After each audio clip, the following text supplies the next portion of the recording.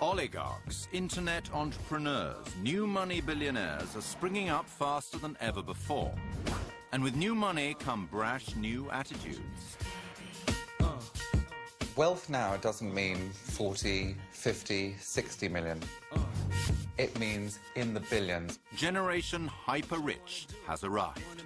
It's kind of blingy and more out there than it used to be. It's like, you've got a 300-foot yacht, oh, but he's got a 500-foot yacht. Now you've got status anxiety.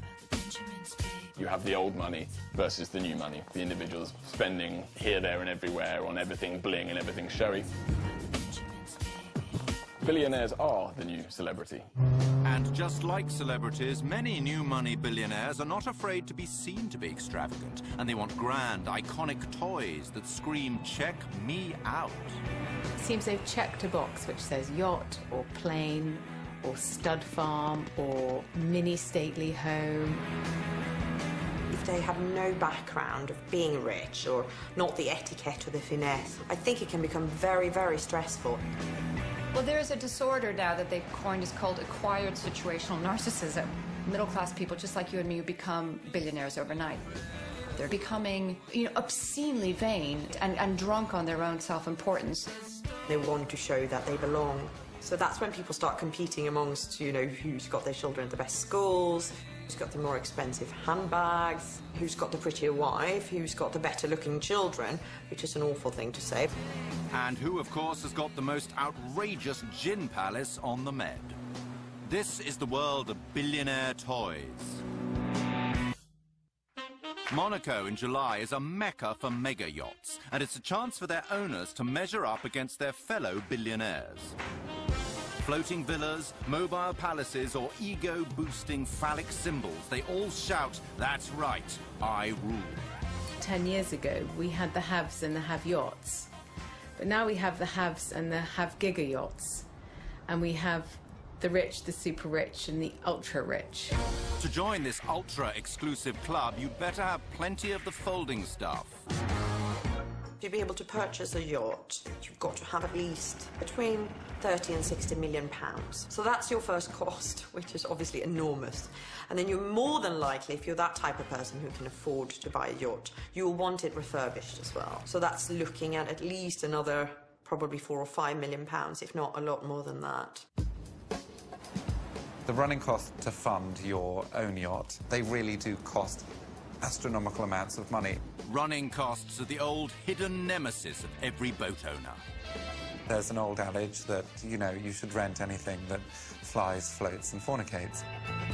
It costs a fornicating amount of money just to keep your tub in the water, and then you've got to fill her up. We use about 1,500 liters of fuel an hour. And we have a capacity of about 7 hours of fuel. So every time we go at the gas station, we have to put about 40,000 euros down. 40,000 euros every 7 hours. It's a rude awakening to even the most gung-ho of new money billionaires. It's one thing buying a mega yacht, but at the highest echelons of showiness, that's simply not enough. What sets the hyper-wealthy apart is their ability to build a new yacht to their own specification. And when you're that rich, you can have whatever you want. Well, within reason. We had one client's wife who was wondering whether we'd keep a pony on a boat for her daughter. The idea was to have an exercising turntable at the back of the yacht on the aft deck. But they weren't embarrassed to ask the question. They thought it was a reasonable question to ask. Well, I think it's fair to say they live in a totally different world. They are increasingly living in a bubble. And I suppose the ideal lifestyle for a member of the super-rich is James Bond crossed with the Bond villain. We also had a client that wanted to have a shark tank, like a swimming pool but with sharks in it. Well, the swimming pool would be half shark, half human, with a glass wall between the two. Again, I didn't think that would be very kind to the sharks. Employing specialist naval architects like Ed Dubois or Tim Haywood doesn't come cheap, and that's just the point. No one needs a yacht. It's the very last thing you need, actually. If you want to see your money actually just vanishing into thin air, you buy a yacht. Why not? If you're worth 8 billion, and you spend 300 million in a yacht, it's not a lot of money. Every super yacht is a one-off creation, designed and built with extraordinary craftsmanship. I think of them, I hope it's not sacrilegious, I think of them almost as being today's cathedrals. The cathedrals of the Middle Ages were the most sophisticated things on Earth. I think now yachts are. Amel's shipyard in Holland is where nautical dreams come to life. British yacht designer Tim Hayward has come here to see his latest behemoth take shape. It is remarkable to see this boat today, having spent the hours drawing it. It's a 66-metre yacht built over 3 tiers, and the price, well, eye-watering. On average now we talk about kind of €1 million a metre. Yes, that is indeed around 66 million euros just for the build. The whole of the outside is hand sanded, the whole thing. You know, the paint job alone for that boat is going to be 2-3 million euros. And that's just for the outside. For the interior design, he'll spend many millions more to furnish his fantasy. They want the latest gadget, but they want the things out in films. They want that awful expression, the James Bond factor. They want all those sort of wow things. Unreal life made real. So the big TV screen is there. So if you want to have everybody on the big long sofa watching a movie, you can do it like that. On the other hand, if you want to look outside, you can turn the whole thing back again. So money really does make the world go round. Finally, you're ready to weigh anchor and get showy. A yacht is for every owner a weapon of show-off.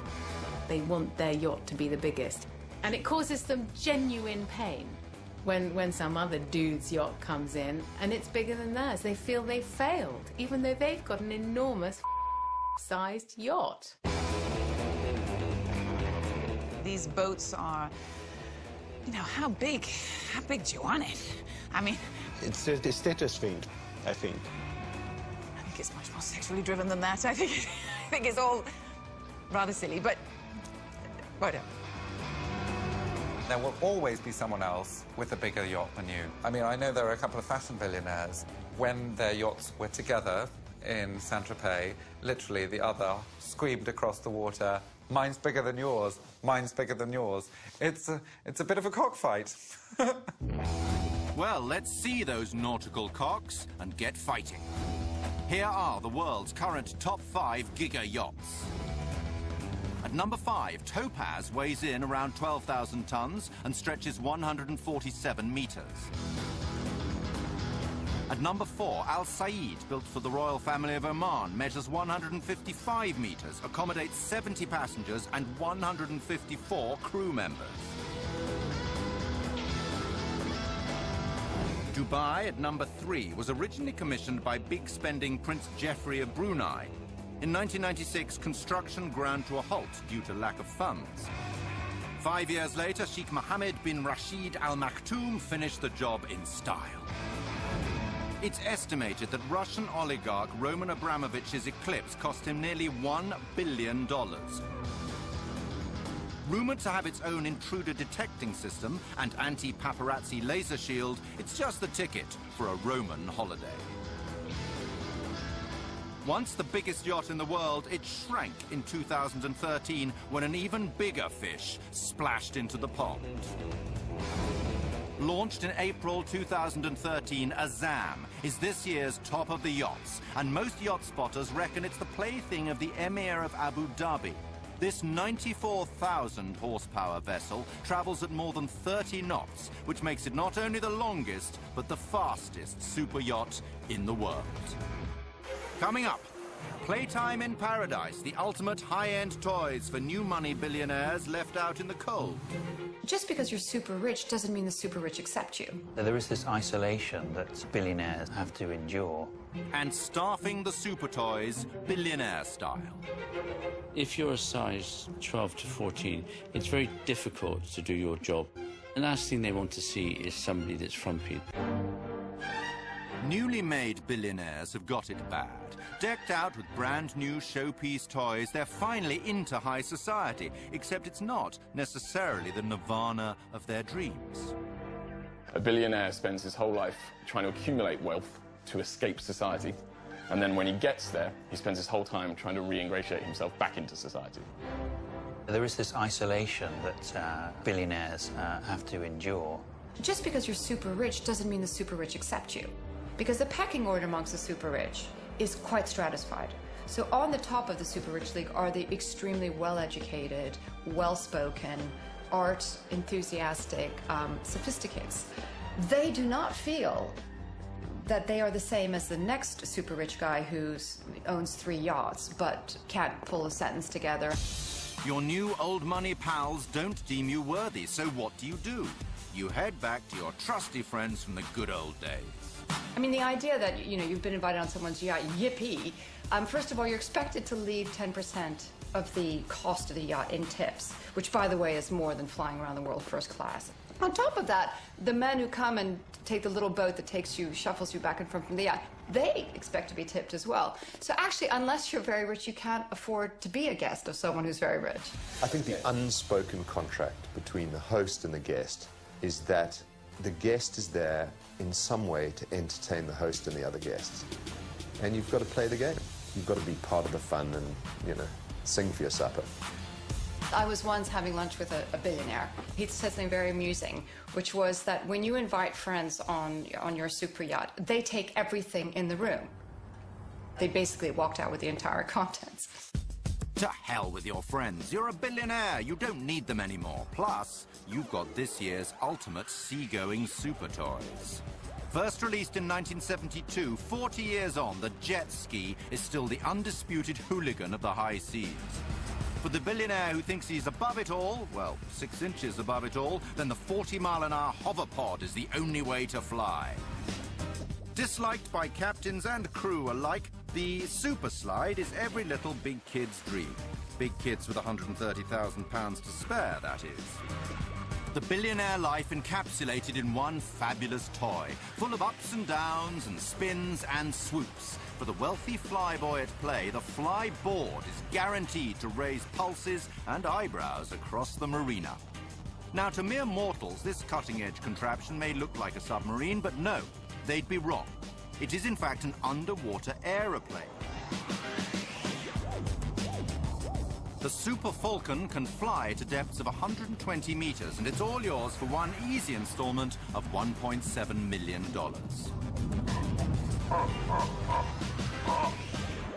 But even underwater soaring can become boring eventually, and at this point, the lonely new money billionaire looks to his household for company. So they end up having to invite their members of staff, you know, mostly their decorators or designers, their personal chefs, to spend the holidays with them. But of course, it's always on their terms. And servicing this whole billionaire staff knees up, yet more personnel are brought in to cater for all on board. The last thing they want to see is somebody that's frumpy. They want somebody who's young, vibrant, attractive. She needs not to be oversized, because if you're a size 12 to 14, it's very difficult to do your job in a correct manner. You hear all sorts of stories of stewardesses and captains, to be very honest, as well as stewardesses and owners.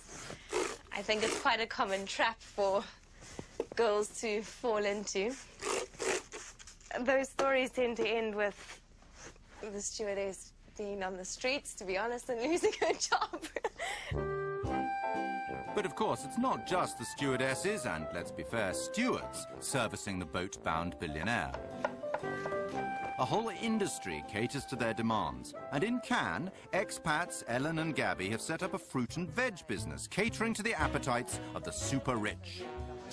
This is our fruit and veg fridge, and all our fruit and veg is prepared at temperature, well, at a constant temperature. Bonjour.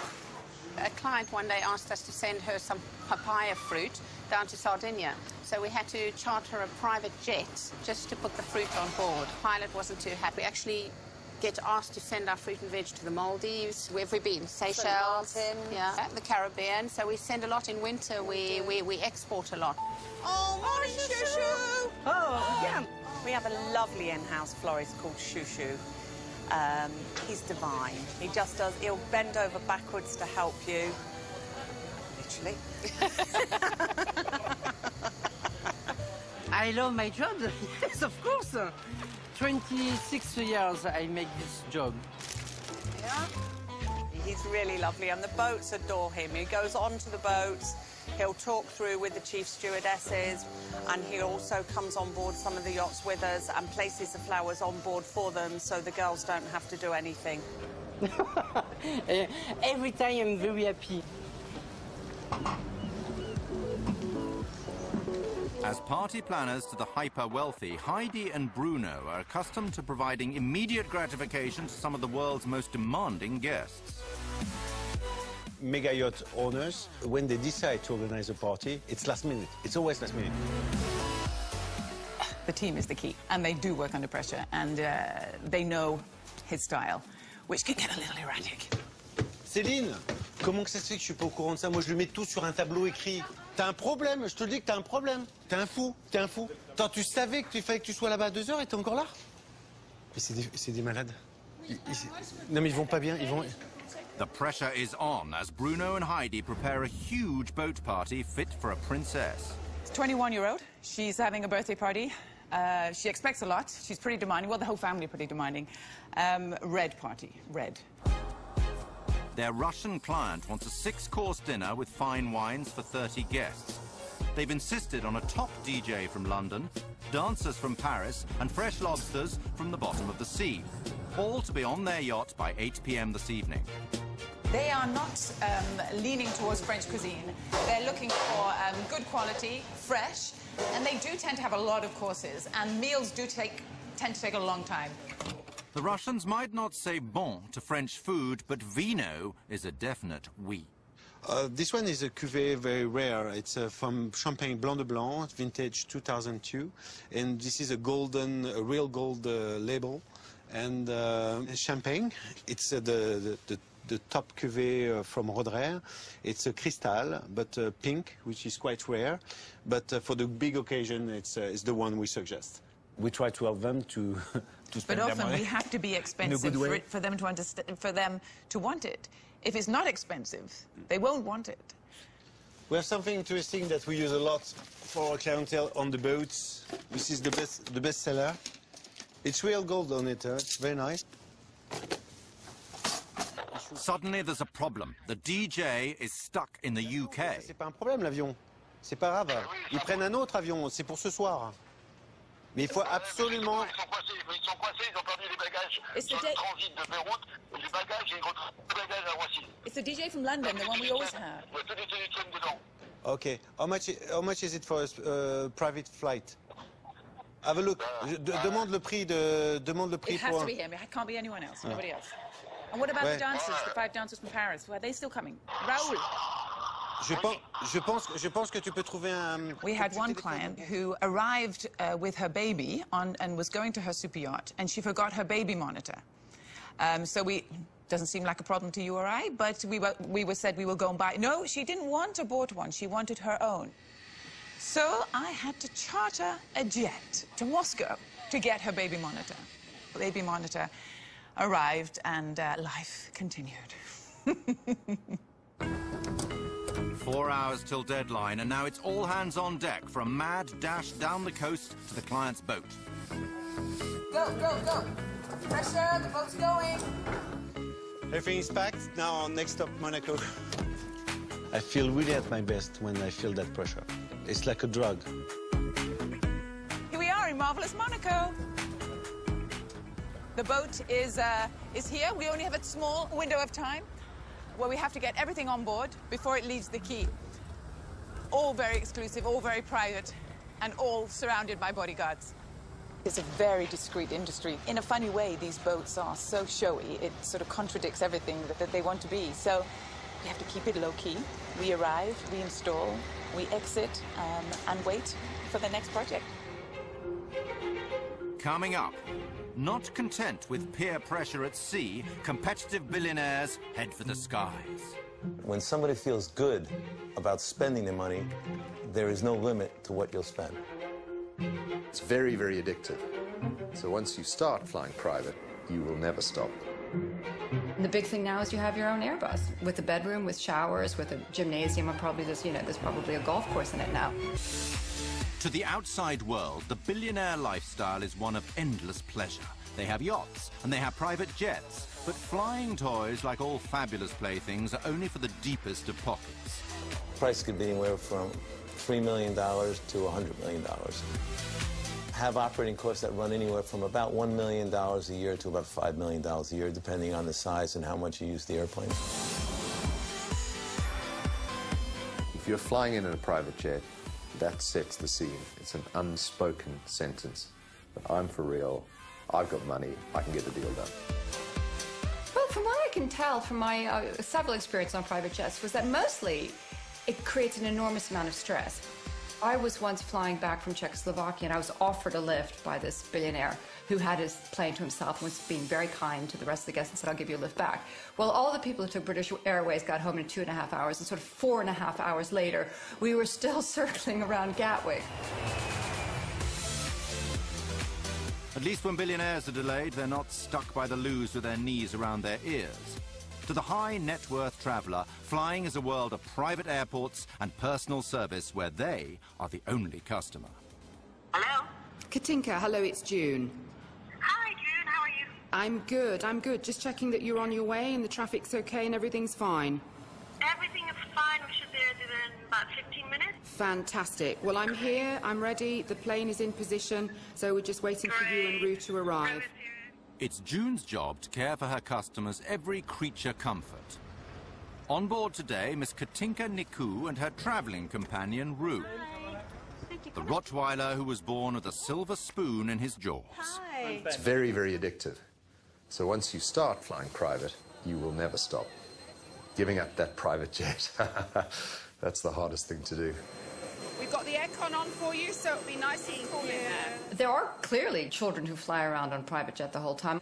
I have a friend whose daughter was once flown on a commercial airline, and she said, you know, Daddy, are these all your friends?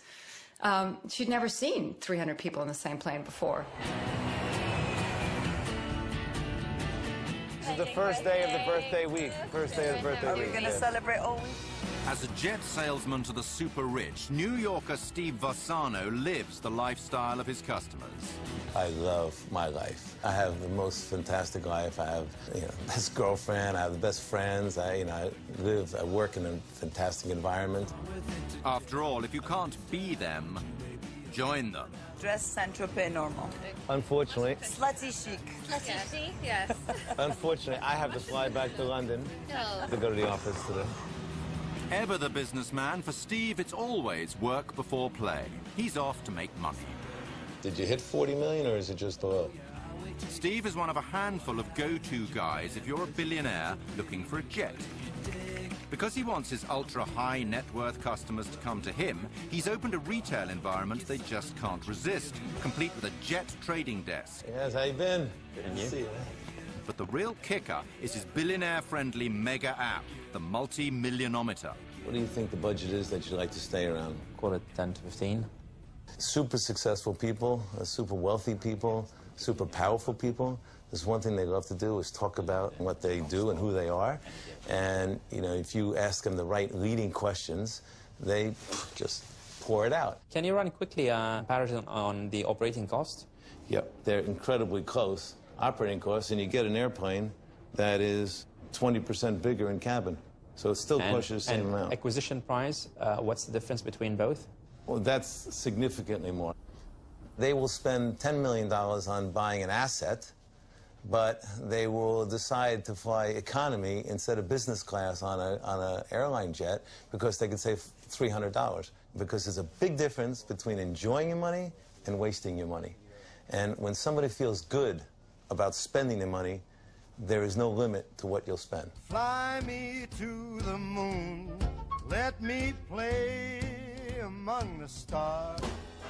Steve started out selling to the original jet set. I was really fortunate to sell a jet to Frank Sinatra.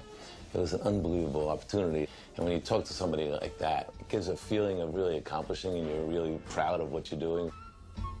So let's look at the comparison of the two airplanes from a schematic standpoint. Steve's client has a relatively modest $13 million to spend on a second-hand 8-seater jet. Born salesman Steve knows the power of one-upmanship and heads next door to show exactly what a $300 million jet looks like. So come on in here, and you can experience actually a little bit bigger than the plane you're looking for, but it actually puts you into the space, so it's a little bit more... You need to do still a lot of work before I can afford that, so, Steve. Keep doing it, that's okay. I have a lot more than you got. So come on in here. Have a seat. Thank you. One fantastic cabin. This is an exact replica of a Airbus 319 corporate jet. This airplane probably new is about $85, $90 million. A little bit more than what you're looking for, but it could be your second step. Third step. I hope you're right. Me too. So, by the time you have 600 people on your payroll who travel with you because you can't go anywhere without 2 personal chefs and 6 PAs and your financial manager and your tax consultant. So then you need a Boeing, you need an Airbus. And the big thing now is you have your own Airbus with a bedroom, with showers, with a gymnasium, and probably there's probably a golf course in it now. Let's go check into the dining room of the Airbus or the conference room. And it actually extends even further to the bedroom of the airplane. No more, Steve, no more. Yeah, you don't want to upgrade yet? Billionaires may claim their jets are just time-saving business tools, but being billionaires, they can't resist a little competition. In 2008, American billionaire Steve Wynn took private jet ownership to a new level when he decked out a Boeing 737.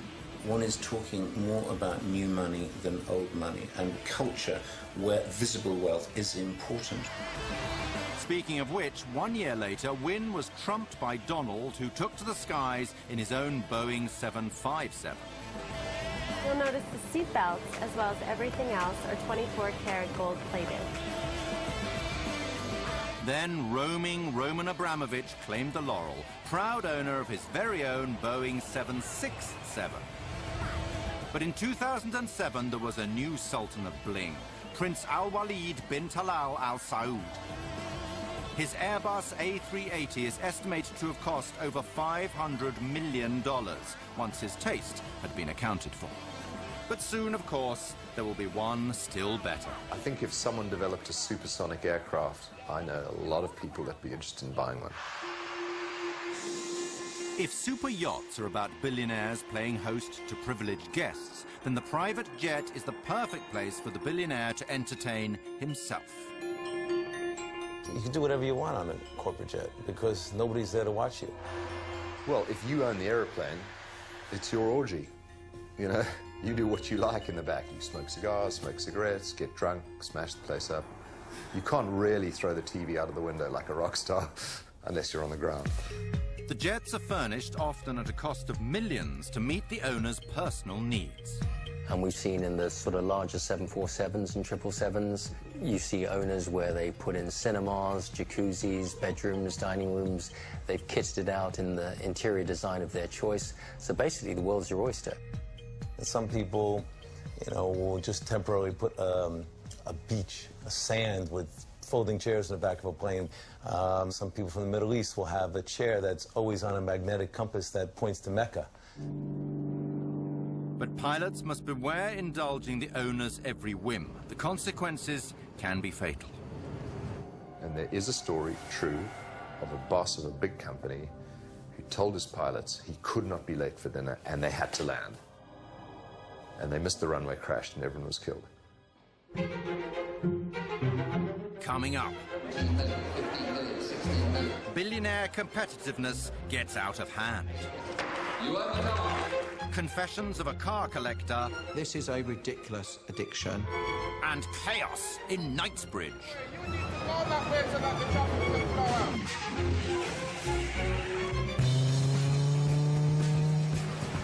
It's not all fun and games being a billionaire.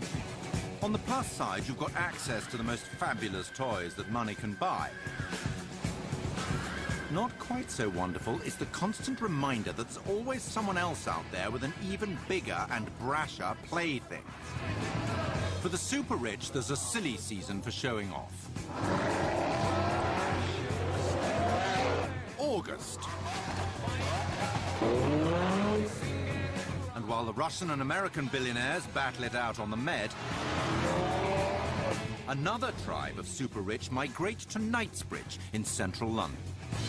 Within a 2-mile stretch, you could probably see 50 supercars. They've all got Arabic plates from Dubai, Qatar and Saudi Arabia. There's a lot of princes, royal family, a lot of millionaires, a lot of billionaires, and it's just a great sight to see. It's fair to say that not everyone is thrilled the area's become supercar central. You need to move out the bloody way. You need to go that way so that the shop can flow out. We're completely overtaken by these incredibly expensive, vulgar, outrageously noisy cars, and it's just too much. And I know so many of the locals who are actually, they're leaving town because they can't cope with it. It's just horrific.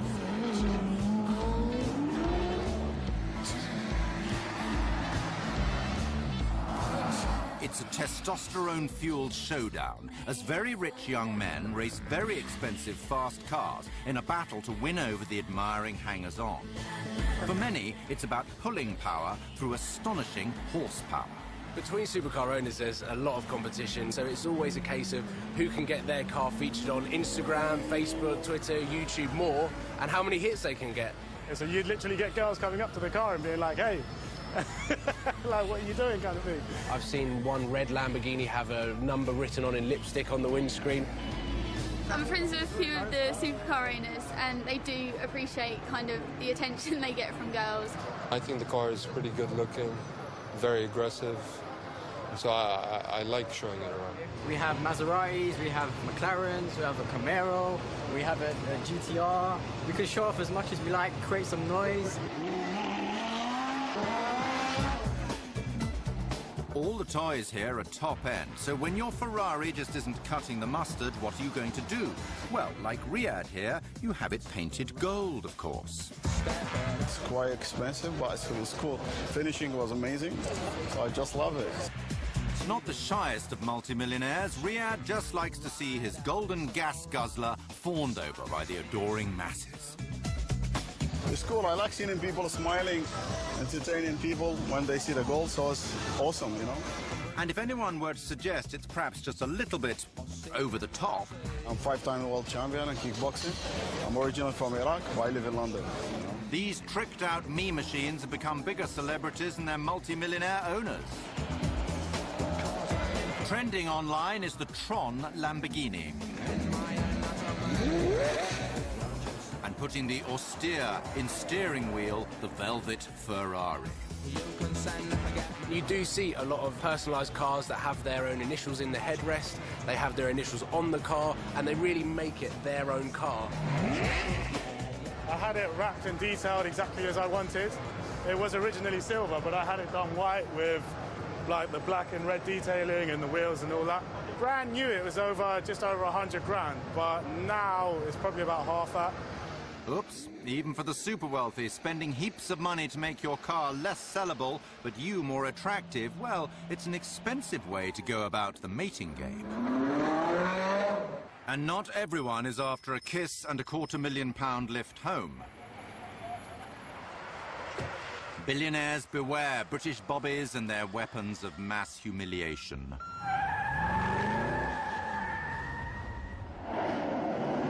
The annual Harrods Grand Prix is formula fun for the billionaire boy racers. The only trouble is the Sloane Street Straight isn't really a racetrack.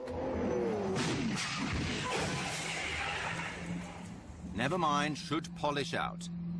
Perhaps take the chance to get it plated platinum whilst you're at it.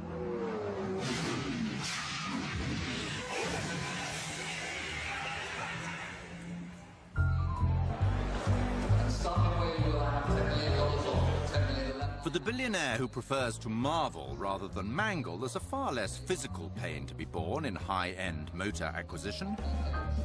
If you want the contents of your garage to trump all competition, you must suffer the pain that hurts the hyper-rich deepest, the pain of becoming significantly poorer. It's August 2014, and the bids for this car, a 1962 Ferrari GTO, are increasing by $1 million a pop. 29 million, 30 million I have. The world record for the most expensive car ever sold at auction 34,500,000 is about to be broken. $34,650,000. Last chance. You own the car. The mystery phone bidder has agreed to pay $39 million. That's £23 million for the Ferrari. It's a new world record and a huge sum to swallow.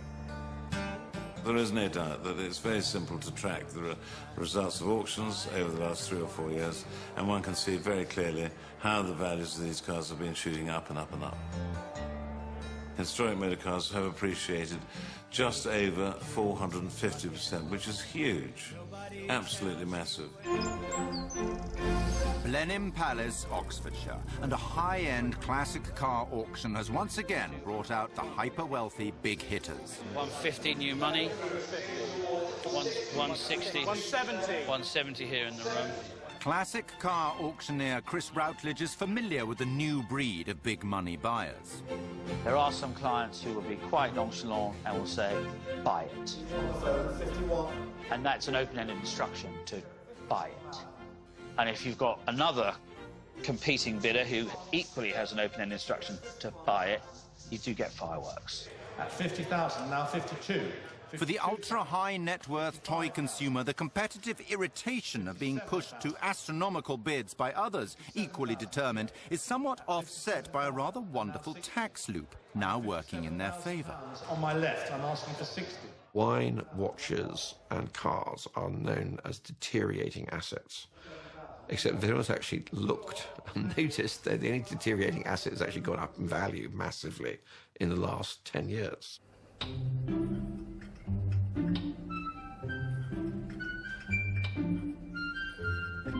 But car collecting is not without its snags. Paul Bailey owns one of Britain's most valuable collections of supercars. It is just absolutely fantastic to come down here and think, wow, how cool is that car, and how lucky am I to have one. Or 39.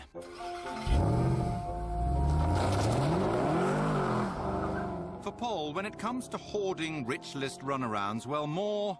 Ferrari Enzo. Is more... So this is my Lamborghini, my Aventador, Ferrari 360 Spider. Is even more. Cars that are in most collections, often they're locked away, wrapped up in cotton wool, people don't get to see them, they don't get driven, may literally just sit in someone's collection, gathering dust, waiting for the day when that person can double or triple or quadruple their investment. But Paul has succumbed to another affliction that can ensnare the super-rich car collector. My wife's California. This is a 360 Challenge Stradale. But here's the problem. At which point does a quirky, horribly expensive passion turn a wealthy, sane man into a full-blown petrol head case? This is Volcano Red, pearlescent orange, metallic yellow. I'm not afraid of a nice yellow on a car. Is it this point? Metallic silver. I needed to have a black one. How about now? 16M SLS Spiker. Paul is addicted to buying supercars. It's as simple as that. At least his wife Selena has a good grip on his mounting obsession. Well, surely you don't need that many cars. Well, you don't need that many shoes, you don't need that many handbags, you don't need a lot of things in life. But it is our passion, and we love to have the amount of cars we have, and hopefully some more in the future. What do you do when a new one comes out? You really try hard not to buy it, but then you think, well, I'll just buy one of those, and that's a really cool car to have. Porsche, Ferrari and the rest will make sure that Paul's ravenous desire can never be sated, because Paul is their perfect customer. The dealer's now telling me that the GT3 RS is coming out any moment now, and then that's going to be a car I'm going to have, because currently my GT3 RSs are manual, and the new ones are PDK. This is a ridiculous addiction. In some ways, I think it is as bad as alcohol, drugs or gambling. I could probably have some sort of medical help from somebody. Paul's supercar habit would ruin most people, but as the value of his collection keeps on rising... F40, it's gone up 7 times since I bought it.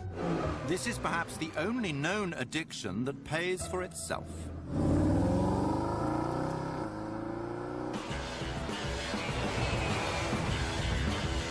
In the end, every toy has its day. There will always be a newer, brighter bauble to tickle a billionaire's passing fancy. Are the super rich happier? Probably happier than the super poor. I mean, you know, we can safely say that. But we have to ask why the accumulation of wealth is the main driver in their life. In my experience, the more money people have, the more problems they have, especially if you've come across a lot of money very quickly. Who am I now? People get trapped by the trappings of their wealth, boats and their planes that all have to be taken care of, and it isn't freedom at all. I think the very, very rich have always had something to prove. The thing that's pushing them forward is probably insecurity, making up for something their dad once said to them, some need to fulfill some desire to prove something to the world. So are they happy? No. And that's what drives them on.